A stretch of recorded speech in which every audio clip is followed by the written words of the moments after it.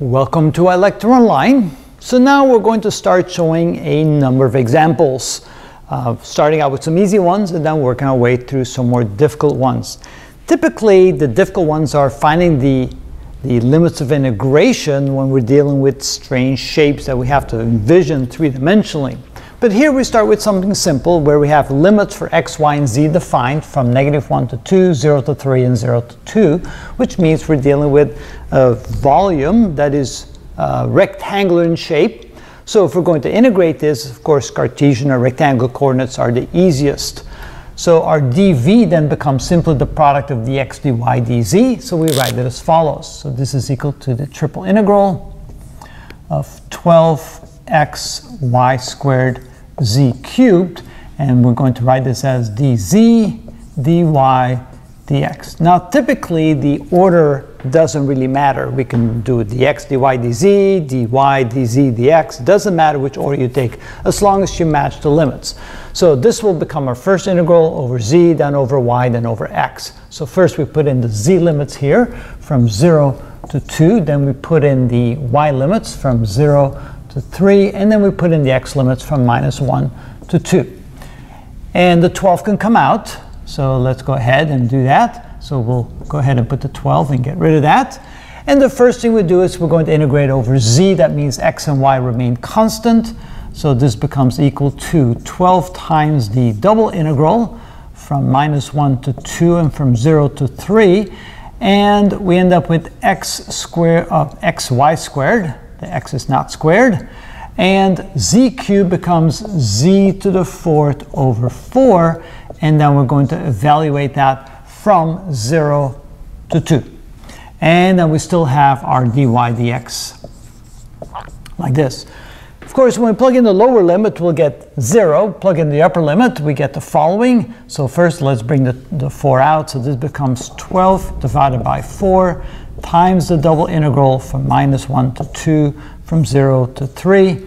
And we end up with xy squared. Plug in the upper limit, we get 2 to the 4th power.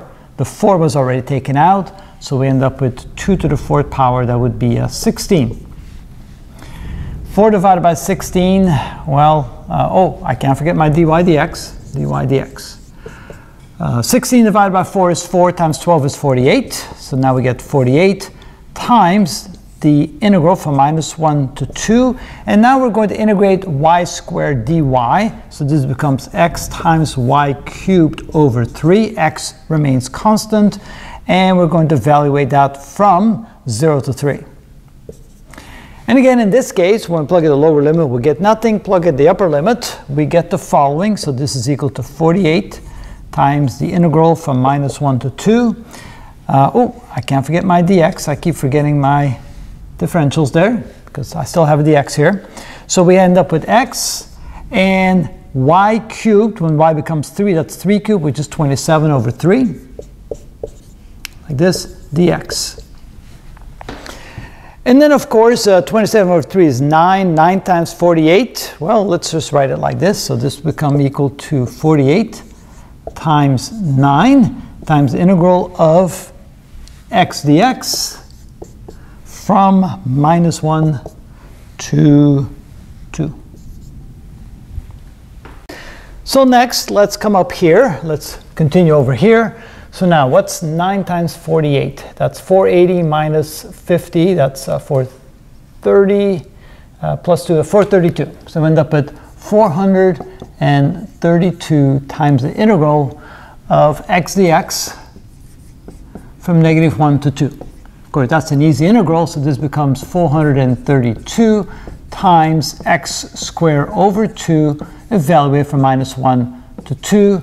Now 2 goes into 432, that would be 216, so this is equal to 216 times, when you plug in the upper limit, because the 2 is gone now, we get x squared, that means 4, minus when we plug in the lower limit, we get 1. So that's 3 times 216, that would be 648. Yep. No, because when I square it, I get a +1, so it's minus a +1 because it's 1 squared, right? So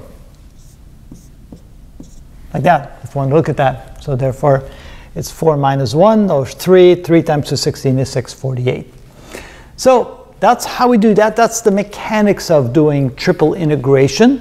Again, the order doesn't matter. If you want to try it again, but reverse order and do it in a different order, you'll get the exact same result. So no problem there. So that's a mechanization.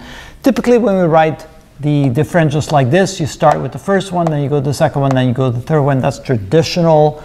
Again, as long as you have them paired up. If you're not sure, then if you plug in the numbers here, so maybe we write z is equal to from 0 to 2, and then we have y is equal to from 0 to 3, and x is equal to -1 to 2, because that's usually the question, right? When you do triple integration, the limits, which variable do they belong to? So it's really not a bad idea, instead of just writing the numbers here, to actually indicate which variables are associated with the limits, so we don't get confused. Sometimes that's also a potential problem.